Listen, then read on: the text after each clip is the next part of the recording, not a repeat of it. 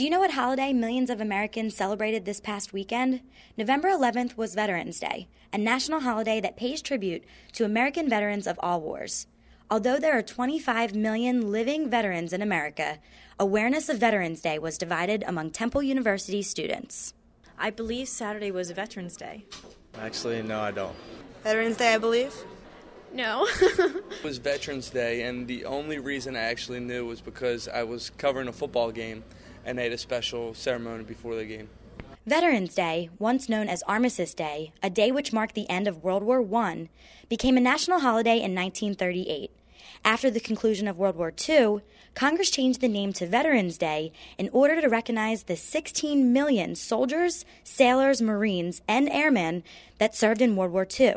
Today, November 11th is a day to honor American veterans of all wars, including the current war in Iraq. The national ceremony takes place at the Tomb of the Unknowns at Arlington National Cemetery. Citizens nationwide recognize the importance of honoring America's veterans. Veterans Day, I believe I heard on the radio, was started to honor, I want to say it was World War II, I'm not even sure, but to honor veterans for their time spent overseas for serving our country in whichever way they may have done it on land and sea, all the different branches of the military. I would say it's to honor our veterans, to show appreciation for those who served in the Army and Navy and all the forces. Well, right now, as far as I know, not a lot of people celebrate it. It's not widely acknowledged.